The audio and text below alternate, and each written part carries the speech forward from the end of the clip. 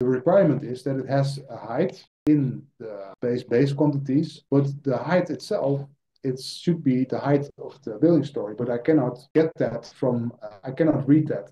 I still need to figure it out myself. I still need to add it to this specification. And then I thought I could use another tool. And this is a really nice tool that I found. I'm using it a lot, and it's called the IDS converter. And here we can actually convert Excel files to IDS. And Carlos, he made a nice template for that. What I did, so this is the template.